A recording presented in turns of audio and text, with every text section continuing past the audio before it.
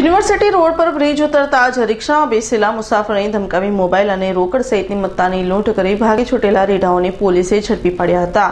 ઉમરા police પાસેથી મળતી માહિતી મુજબ મુંબઈના કામ અર્થે સુરત આવેલા અરુણ પરમાર યુનિવર્સિટી રોડ પરથી રિક્ષામાં પસાર થતા હતા ત્યારે બ્રિજ ઉતરતા જ રિક્ષામાં અગાઉથી મુસાફરના શ્વાંગમાં બેઠેલા રેઢાઓએ રિક્ષા ચાલકની મદદથી તેઓને ધમકાવી તારી પાસે જે છે તે કાઢીને આપી દે નહીતર ગળું કાપી નાખીશ તેમ કહી મોબાઈલ ફોન, રોકડા રૂપિયા તથા અન્ય મત્તાની લૂંટ કરી ભાગી છૂટેલા કિશોર સહિત 3 રેઢાઓ જેમાં અવિનાશ ઉર્ફે બાબા સોની અને કૃષ્ણા પાટીલને ઝડપી પાડી પોલીસે તેઓ વિરુદ્ધ કાયદેસરની કાર્યવાહી હાથ ધરી છે। Bureau report, Surat.